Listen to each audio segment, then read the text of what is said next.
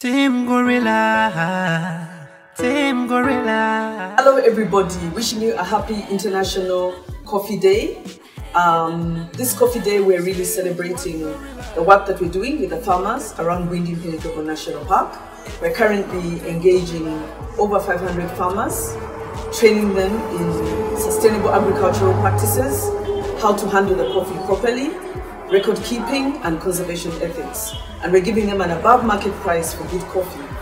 A donation from every bag of coffee sold goes to support the work of conservation through public health, which is improving the health of the people, the gorillas, and the conservation attitudes of the local communities, sharing a habitat with the endangered mountain gorillas.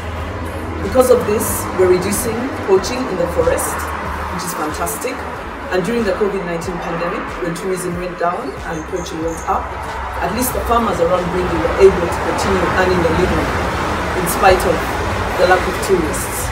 And this happened because we managed to get buyers in the UK, Money Robbins in the US, Pangos.com, which is now gccoffeeus.com, New Zealand, gccoffee.nz.com, and in Kenya, with Safari Lounge.